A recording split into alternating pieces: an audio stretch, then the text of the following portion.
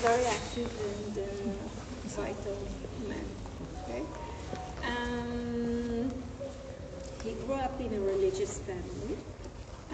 His father was a rabbi, but a Kabbalistic rabbi.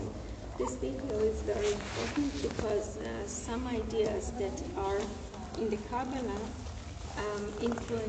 influenced his work a lot. When he told us that when he was a small child, he actually didn't go to school. He learned at home with his family, with his brothers and sisters. They were 11, okay? And they studied with their father in the Cheder, okay? And when he was in his free time, he used to go to the beach in Rishon Letzion, and he used to look at the sand. He imagined he was looking at the painting that nature created. He imagined that he imagined seeing shapes and dots and lines, all created by the wind. And when the wind blew in a different direction, the water that he was looking at, and that he okay? So even as a small child, he was looking at the world as it was a piece of art that kept on changing in front of his eyes. Okay? So this childhood memory influenced him a lot. In his eyes, he created kinetic art, okay? Art that keeps on changing in front of the viewer's gaze. Now, of course, that he was looking for ideas that could reinforce, okay, this concept of change and movement in art. And one of these ideas was actually the idea that the Kabbalah has regarding the perception of reality according to Judaism. Because Judaism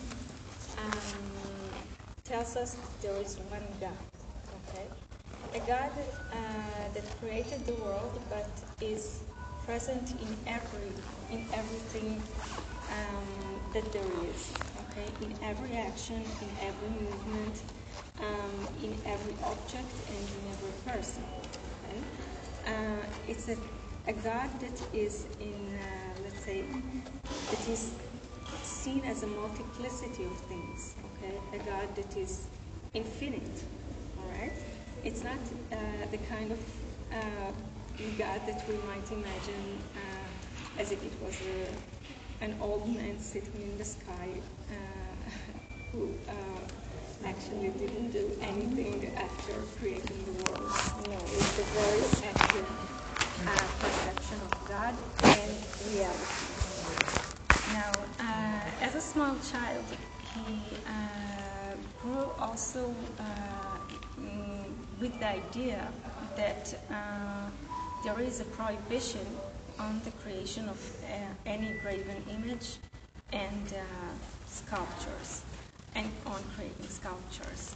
Now, it could be problematic for a small child to understand this concept because it might be interpreted as if Judaism has something against art, which is not the case, because if you think of the Jewish perception of God and reality as change, movement, and multiplicity, something which is static, like sculptures and paintings, cannot give a loyal representation of the Jewish perception of reality and of divine creation, which is why Judaism has art, but with static representation of something which is vivid and immediate. Okay?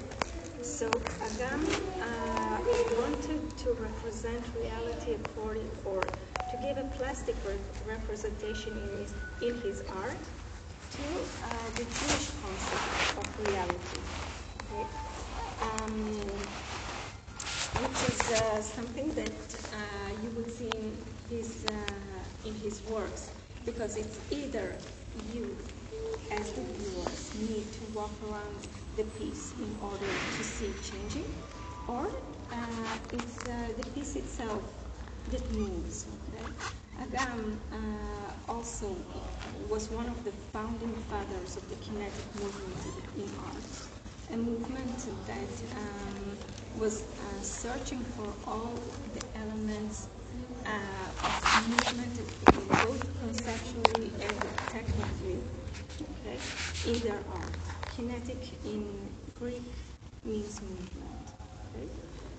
So he's a very important artist also worldwide. Okay?